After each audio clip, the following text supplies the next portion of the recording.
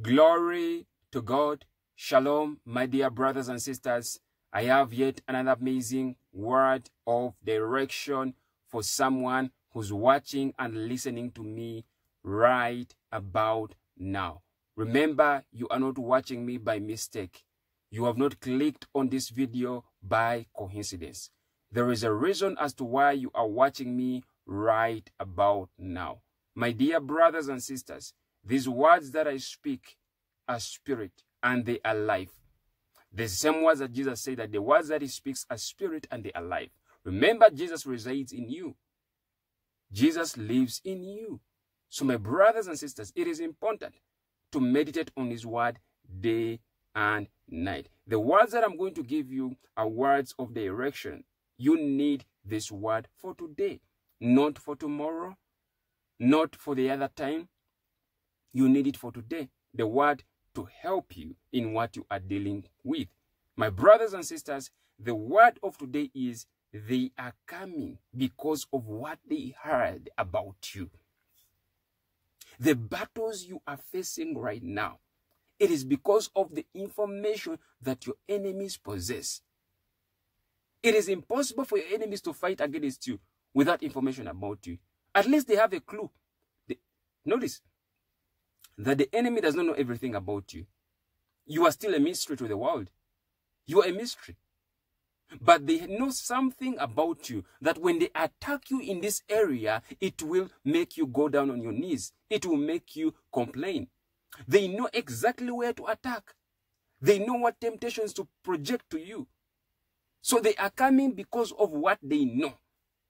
There is confidence they have that if they can use this against you, then perhaps they may pull you down.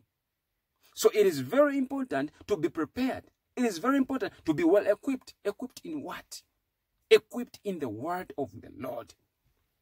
My brothers and sisters, the enemy also knows the word. He knows the word. People may think that the devil does not know the word. He knows.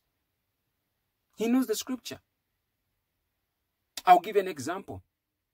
When Jesus was being tempted in the wilderness, the enemy came speaking the word.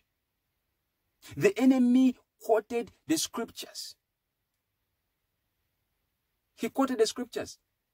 If you are the Son of God, turn these stones into bread. Jesus also replied, man shall not live on bread alone, but by every word that proceedeth out of the mouth of God. Meaning that man shall not live on just mere bread, but the word of God is the bread, the true bread that we're supposed to live on. That is a true bread.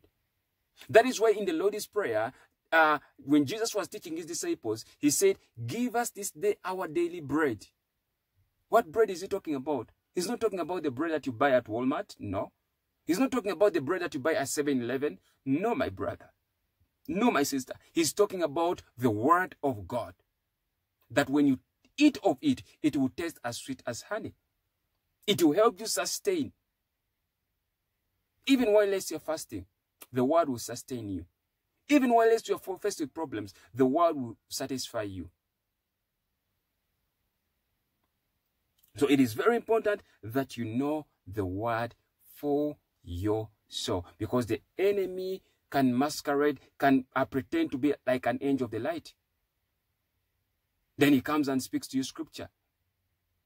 How do you detect that this thing, this spirit that I'm hearing from is not of God? Is if you have the word in you. If you have the word in you, you will not stumble. Because you will know that is not God's will upon your life. Yes, not everyone who quotes scripture actually is from God. There's some people who quote scripture and they twist it. So be very careful. Be men and women who read the word of the Lord. Today's scripture is from the book of 2 Samuel 5-17.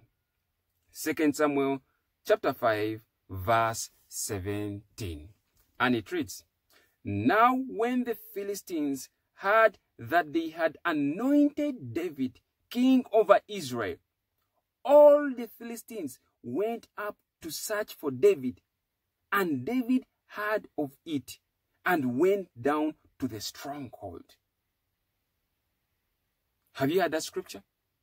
that when the Philistines heard that David had been anointed king over Israel, Scripture says all the Philistines went to search for him.